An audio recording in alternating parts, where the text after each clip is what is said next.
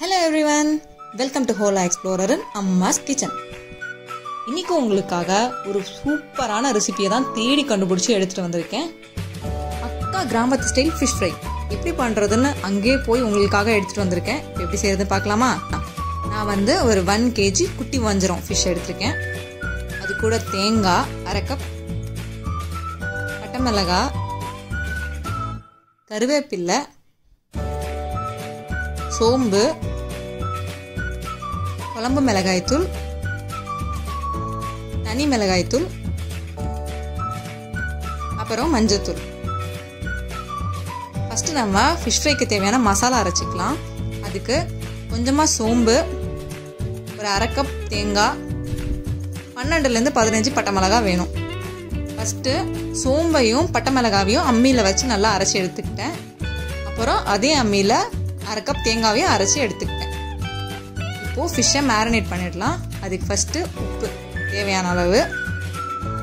Already நம்ம காரத்துக்கு மிளகாய் அரைச்சாச்சு, இருந்தாலும் நம்ம குழம்பு மிளகாய் தூள் ஆட் பண்ண போகிறோம். அதோட ரெசிபியை ஆல்ரெடி நான் வெள்ளைக்கிழங்கா மீன் குழம்புல சொல்லியிருக்கேன். டிஸ்கிரிப்ஷனில் லிங்க் போடுறேன், பார்த்துக்கோங்க. இப்போது 1 டீஸ்பூன் மிளகாய்த்தூள், 1 டீஸ்பூன் குழம்பு மிளகாய்த்தூள், 1/2 டீஸ்பூன் மஞ்சத்தூள், அப்புறம் அரைச்சி வச்சிருக்க பேஸ்ட் எல்லாத்தையும் ஆட் பண்ணியாச்சு. கூடவே ஒரு எலுமிச்சம்பழ சாறு புளிஞ்சு விட்டுருக்கேன். நீங்கள் உங்களுக்கு புளிப்புக்கு ஏற்ற மாதிரி ஆட் பண்ணிக்கோங்க.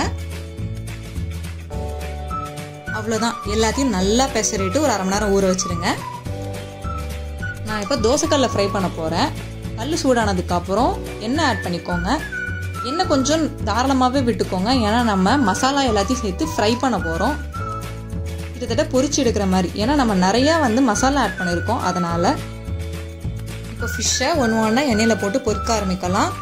ஒரு ஃபிஷ்ஷாக ஆட் பண்ணிக்கோங்க. ஆட் பண்ணிவிட்டு பெரட்டி போடணும்.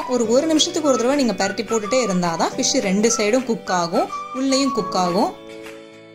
யூஸ்வலாக ஒரு ஃபிஷ்ஷில் ஒரு 65 மசாலாவை போட்டு பெரட்டி எண்ணெயில் பொரிச்சு எடுக்கிறது அது போர் அடிச்சிருக்கும். கண்டிப்பாக இந்த மாதிரி ட்ரை பண்ணி பாருங்கள், கண்டிப்பாக பிடிக்கும். ஒரு பக்கா கிராமத்து ஸ்டைலில் ஒரு ஃபிஷ் ஃப்ரை எப்படி செஞ்சு சாப்பிடுவாங்கிறத காட்டுறதுக்கு தான் உங்களுக்கு இது நான் போட்டிருக்கேன். அதுவும் மசாலா எல்லாம் கையால் அம்மியில் அரைச்சி போடுறதோட டேஸ்ட்டே தனிங்க. அம்மியில் அரைச்ச மசாலா சாப்பிட்ருந்தீங்கன்னா ஓகே, சாப்பிடாதவங்க கண்டிப்பாக லைஃப்பில் ஒரு தடவையாவது ட்ரை பண்ணி பாருங்கள், உங்களுக்கு ரொம்ப பிடிக்கும், நீங்கள் விடவே மாட்டீங்க அதை. இப்போ ஃபிஷ் எல்லாம் எண்ணெயில் ஆட் பண்ணியாச்சு. இப்போ கொஞ்சமாக பெரட்டி போடலாம்.